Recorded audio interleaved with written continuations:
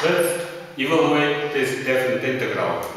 And our integral is from 0 to 1 square root of 1 plus x dx. Okay, here first step, we have to just solve the integral first and then use the lower and upper limits to evaluate the integral. So here, let's first solve just the indefinite integral, that is square root of 1 plus x dx. And here I can rewrite this square root as a power. 1 plus x to the power of square root is a power will be 1/2 dx. And now here I can use u substitution. So u is 1 plus x.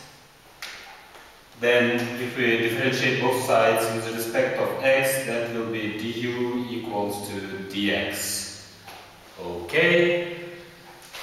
Then next, let's do the u substitution here. Integral of, and 1 plus x is u to the power of 1/2, and dx is du. Okay, now as you can see here, we can use just the power rule of the integration. Then it will be u to the power of 1/2 plus 1 is 3/2 over 1/2 plus 1 is 3/2.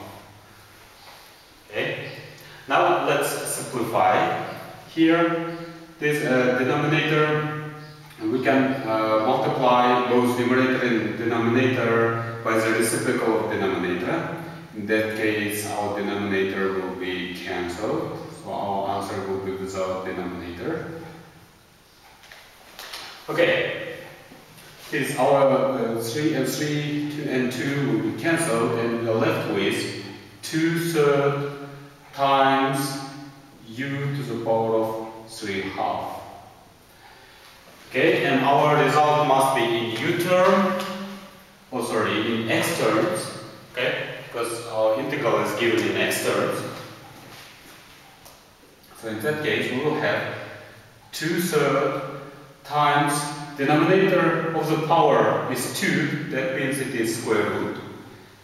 And u is 1 plus x. And numerator of power is 3, that means this 1 plus x quantity cubed.